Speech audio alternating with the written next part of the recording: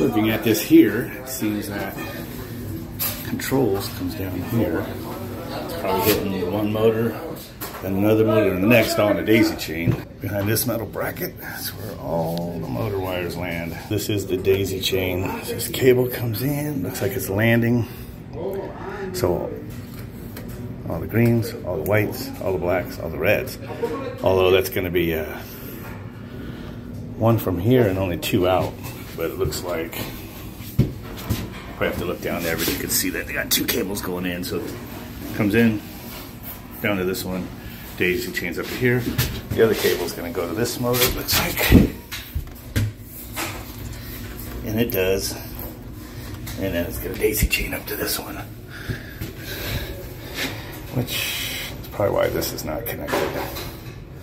So there's a second cable here. Don't know why. Because only one comes up from the other motor. So I don't know what the second one goes to. It could be communication. This terminating resistor probably right there. Terminating resistor. That's on the RS485. That's what that is. Terminating resistors, I'm sure. Okay. So it looks like the wiring now makes sense. So this is just the end. Terminating resistor. And this to green is the end of the daisy chain for each pair of motors. A little tight squeeze in here. We got the, not EBM PAPs, they're the other brand. Also seems to be a lot of German writing going on in here. So, got our DC signal enabled. This is the 0 to 10, which is what they intend to use right here. And then this is a ground, and then the Modbus. These are all connected, which I connected by software with the RS232 adapter connected to the what they call RS485 interface. So, the factory setting do not have it enabled to run off of this, which they call E1. That's your voltage input, analog input. So I think it was looking for a signal through Modbus, which would come from an interpreter, you know, to BACnet. So they were not set up for that. So I finally got their software connected. Figured out how to get into that setting. Changed it on a hunch. I was waiting for people to call me back with some info, but I did get it figured out. And then I was able to save that perimeter for the whole motor.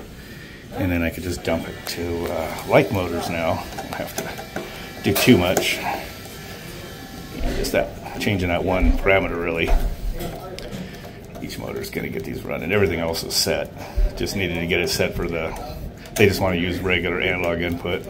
And we got all the covers on. This is what we were working on.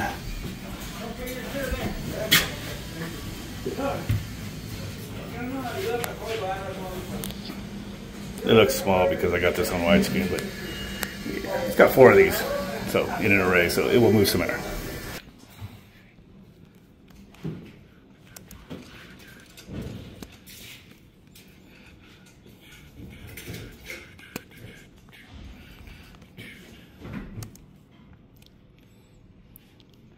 Going to a scanner.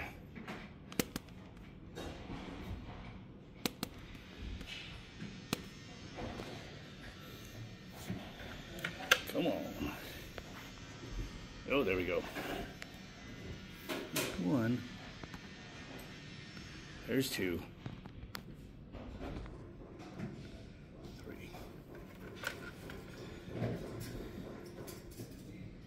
And 4.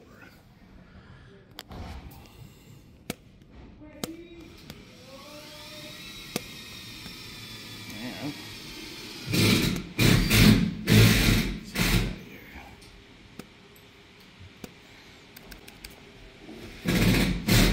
So I got 4 of them, so I'm going to start at address 1 and go to address 4. Populate these 4 bad boys. And it seems that the control setup is set up for like Modbus, speed control. I need 0 to 10, and I have about 5 volts in there now.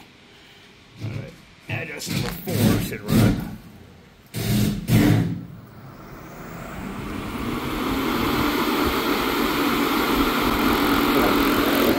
speed down a little bit as I start adding fans. It will be a hurricane. It's gonna add this.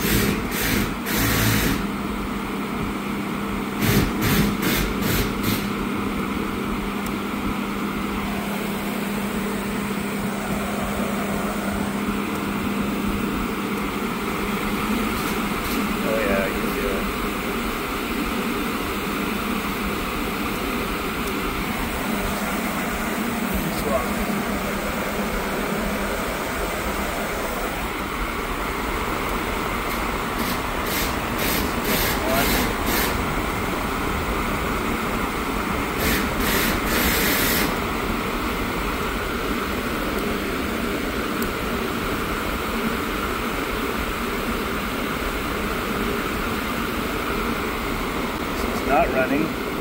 Got our 670 volts DC bus 472 AC side. Let's go in here and get this set for 2 to 10 or 0 to 10 speed input. Should start that last one.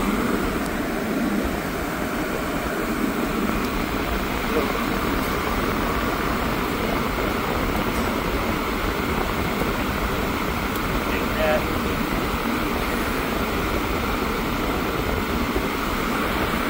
Feels good because the chilled water valves are open.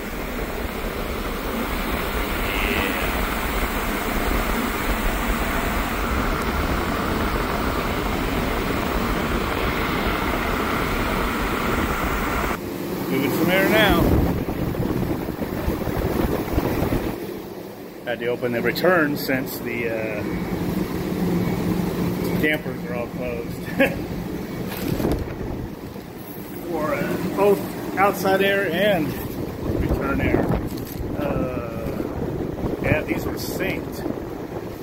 One of them should be open. Looks like something needs to be set up there. This got them both closed. If it's a single actuator, one of these should be open and one of these closed. Modulate the return air closed as the outside air open. So we'll just leave this open here, going across the chilled water. Oh yeah, this is nice freaking cool air right here. So this is some fun here at 39M. Control's having some issues. I got some manual 2 to 10 wizardry with the 9-volt battery.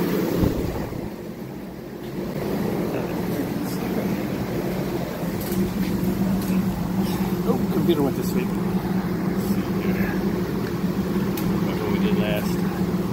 So I had to change speed control, and I had to change this perimeter.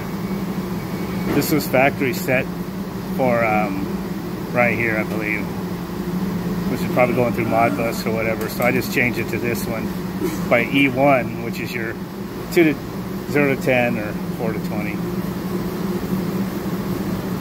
And then I saved the parameters so I can just dump into each additional motor.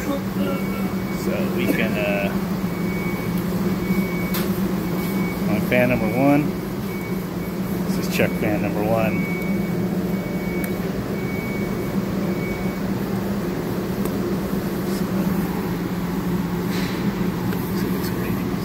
I think that's the speed. I have it turned down. 1500 RPMs. 648 volts. There's all the temperature of the IGBT. I chased the Ghost. I thought these were EBM BAPS motors, but they're not. I found the wrong software trying to connect. Finally got this one. Got it all figured out. Finally. Just got to play with it. So basically, these air handlers all came from the factory. They thought they were going to run on 0 to 10 volts, but they wouldn't. I think they were ready for a command through the Modbus, which would be interpreted from BACnet, interpreted from their system here. Yeah, no go. They're trying to send it 0 to 10. It wouldn't run. So now we're good.